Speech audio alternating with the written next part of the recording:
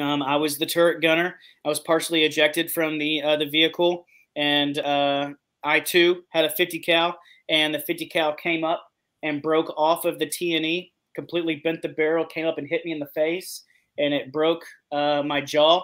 I popped some teeth out. I had a laceration on my chin, bit part of my tongue, knocked me completely unconscious. Um, and then I guess somewhere along the way, I had fallen down on either the turret or the crank handle or something, and I had fractured my pelvis. And then and then I fell down, back down into the vehicle. And at that point, everything had kind of just like fallen on top of me. I don't remember anything.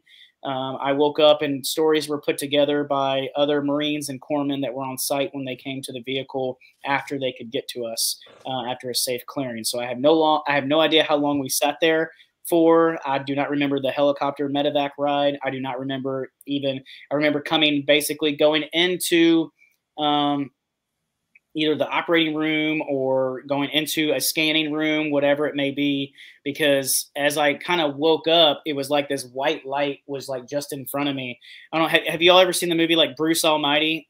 When he's Yes. like standing there in the big white room and Morgan Freeman starts talking and he's like looking around, and it's Yeah. just that's exactly like what I saw. And then I heard some